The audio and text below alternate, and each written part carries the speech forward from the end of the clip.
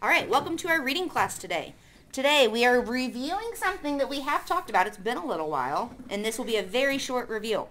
So first thing, I am going to randomly call people in class, so you all better stay on your toes. The first type of text structure, now this is text structure of fiction or nonfiction. What are we usually talking about when we say text structure? Is it fiction stories or nonfiction stories? Madeline? Nonfiction. Nonfiction, okay? So when authors write factual stuff, they have 5 choices about how they're going to organize it. The first one is description, to tell about something. Someone that I'm about to call is going to give me a topic that you could write descriptively. Chloe, give me a topic that I could write about using the descriptive organizing style. Fish? Yeah, I could tell all about a type of fish, right? Great example. All right, Chloe passed. Let's see. The next one, order and sequence. When you want to show events or procedures in order of time, what type of a thing would I want to write? And I'm going to call, oh, we've got lots of hands. Wonderful. Cadence. Well, you would have to tell its life from when it was born until when it died. But that would work. Okay. Madeline, you have a different one? We could tell about Martin Luther King. Yeah. Anytime you give a biography about a person, tell about their life. Do you say, this person died this date? They got married then. They had a baby then. They were born then. Why is that confusing? Hayden?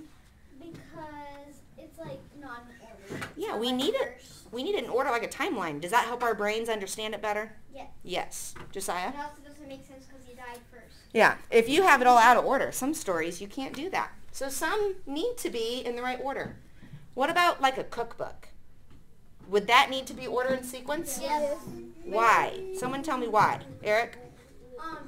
So, like, when you put the, well, and, but when you put all the stuff and, cookies, you don't want to put the chocolate chip and chips first because it'll just break them.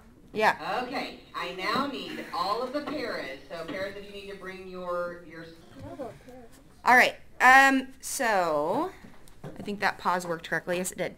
All right. So yeah, when you're making cookies, anything really, you have to do the steps in order. If you went backwards, you would not get the same thing. Make sure we're focused. All right. Compare and contrast. What does that mean? If I'm reading an article that's comparing and contrasting, what might they be doing? Noah?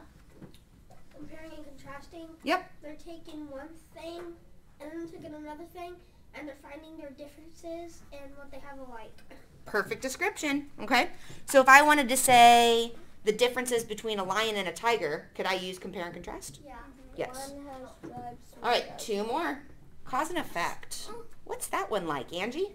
It's like when something happens and then it like gets, more, It causes something else to happen, right? Like people started throwing trash in the ocean and the effect was that animals kept eating it. Good. If you didn't hear that, she said people throw trash in the ocean is the cause. The effect, the animal started to eat the trash. Okay. Hold on real quick, guys. Shh. The very last one is similar to cause and effect. How's it different? Let's go with the one Angie said. How could I change her idea of trash in the ocean is making animals sick? How can I change that from cause and effect to problem and solution? Josiah? Like the problem is there's trash in the ocean. The solution is how people can fix that. Yeah. So the way to tell these two apart, if they give you a solution to the problem, then you know it's problem solution. If they just tell you a problem and what's happening from it, it's cause and effect. So I've got a few quick things, and we'll just see if you guys know. Those of you at home, play along. Tell me, or don't actually tell me, but you should know in your head which of these 5 I options. need Rachel, Olivia, Katie Winston. If you're a para, an aide of any distinction, I need you down here now. I need you some more. All right. I'm going to read this. Sorry, guys, for all the announcements. This has been going on all day. I'm going to read a topic, and then you need to decide what text structure we would use to write it. We've done this before, so we're just reviewing. Bailey, that also includes you to come down to get your picture taken. Good thing we're patient, huh? Okay, here's our first one. Madeline? I got another good cause and effect, like the Grizzlies and Glacier that I just read. Because Yeah. they were throwing trash everywhere and the Grizzlies ate it. So it caused them to kill people and stuff. Good one. Very good one. And you could also find a problem solution to that, because after that started happening, then they started to create solutions to fix the problem. It's a good example. All right, which one would we use to write about this? Everyone listen.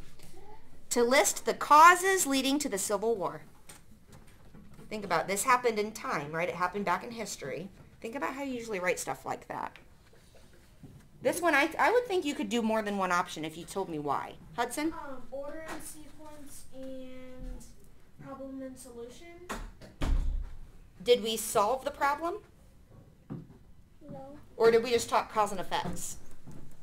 Cause and effect. Yep. To list the causes leading to the Civil War, we're just saying these are all the causes that led to a war, right?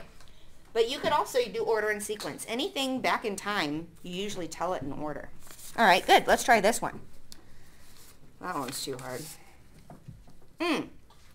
To tell about the building materials used to make the Golden Gate Bridge, what would we want to use? Hayden? Order and sequence. Possibly if they gave directions, but if I'm just describing the materials. Description, good. All right, more of you need to participate. To tell about how batteries can leak toxic materials when they're thrown in the trash and what people can do to recycle them properly. Emma? Description. We can be more specific than that. Madeline? Problem and solution. Problem and solution. They said a solution, they said we can tell people what to do to recycle them properly. Good. Ooh. To tell about how a firefly is able to create its own light. Angie? Description. Description. Good. We're just describing. To examine the differences between Arctic animals and Antarctic animals. Chloe? Compare and contrast. Compare and contrast. Good. All right, we'll do two more. To describe what happens to your teeth if you eat too much sugar. Oh. Noah? What was the thing again? To describe what happens to your teeth if you eat too much sugar. Cause and effect. Cause and effect. They didn't give us a solution, did they? All right, last one. To look at a polar bear's physical features, its food preferences, and its habitat. Zoe? Compare and contrast. Do we have just one animal? Polar bear. It's just polar bear. So if we're only talking about one animal, I'll read it again. Description. There you go. There you go. Okay. All right. So you all will have some practice on that. I will see you later. Have a good day.